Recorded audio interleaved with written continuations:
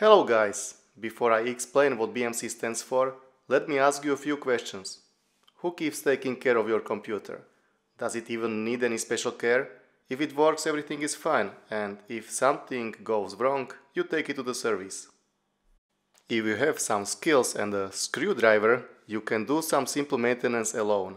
Clean the fan if it gets noisy, replace the hard drive if you want more space, or reinstall the operating system. Easy, things get a bit more complicated when you are the only guy with a screwdriver in your family.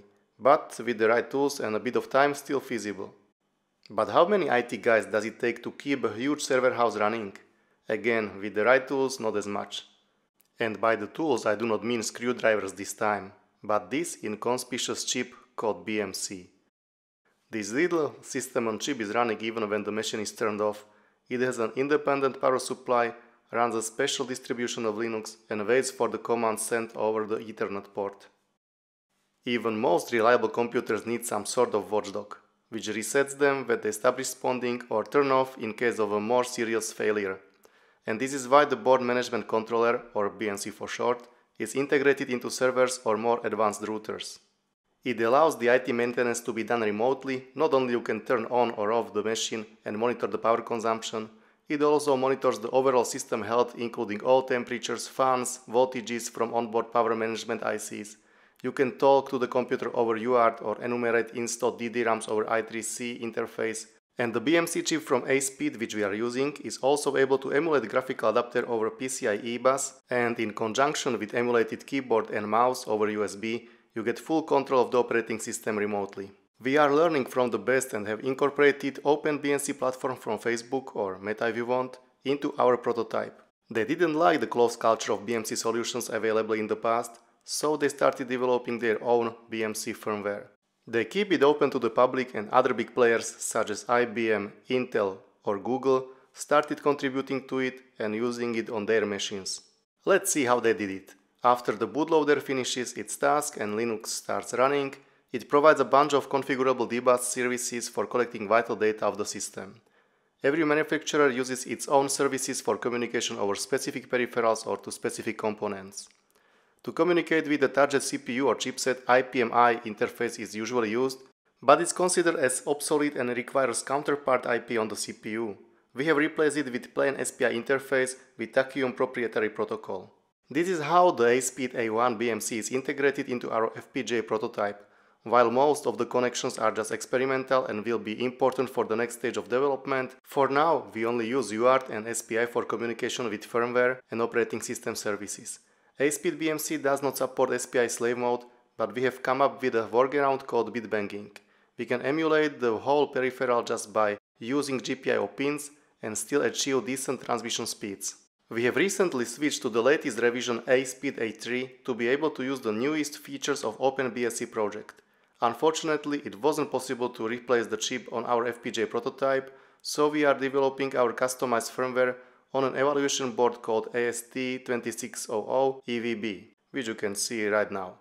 Since currently there is no communication link between BMC and FPGA, we need to emulate a lot of services to keep the BMC services happy and reporting valid responses. But that's not a big deal. Having the board as an independent component is easier for development and closer to our final solution, where the BMC will be in form of DCSCM board as an optional component. OpenBMC is using Yocto building system. For Tachyum specific features and customization, we have introduced our own Meta Tachyum Yocto layer. It supports two boards, ASPEED AST2600 evaluation board and Tachyum proprietary BMC board targeted for the Tachyum Prodigy evaluation platform. By providing -dev suffix, instead of the single SPI flash image, 4 files are generated which are necessary for network boot. Normally, this system is designed so that the firmware is flashed to the EEPROM memory over RS-232 or with SPI programmer, or it can be loaded from SD card. You can imagine this is a lengthy process if you want to test several builds every day, but we have succeeded in significantly improving the development process to load kernel and file system over the network. After reset, we load U-boot SPL through RS-232. In the following step, the U-boot is loaded into DDRAM. The last two steps, loading kernel via TFTP and mounting rootfs from NFS in kernel mode, are done over Ethernet. To start the flushing procedure, one must press the reset button on the board. For fully remote debugging, we attach Agile and Digital Discovery Logic Analyzer, which does this job for us. The core software application called BMC Web exposes several services to be accessed remotely over the Redfish REST API. Some of them are related to the sensors and devices attached to the BMC directly, such as fans, LEDs, digitally controlled switches for turning on or resetting the machine, temperature sensors, and other devices present on the I2C bus. The others provide insights into the target CPU. With UEFI services we can change the BIOS configuration, and with Linux services we can monitor the CPU or memory load, performance counters, or remotely execute commands. And last but not least, there is the web interface. From the software point of view, there are two servers running on the BMC system which we can access. One is web server hosting static HTML files of the user interface application called Web UI. The second is a backend service providing all live data over Redfish REST API for the web application written in Vue framework. Web UI application is off-the-shelf software and a lot of features you will get for free. For example, the event log, inventory, or list of sensors and many more. But we have also added 3 Tachyum specific pages. System configuration page shows BIOS configuration entries from UEFI.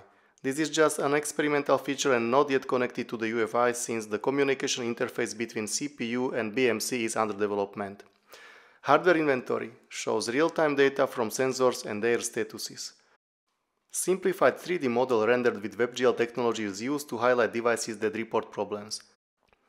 IT administrator can easily identify failing fan or RAM reporting ECC errors with its location within server caches. Maintenance and device replacement can be done without reading the documentation or reading tiny labels printed on mainboard.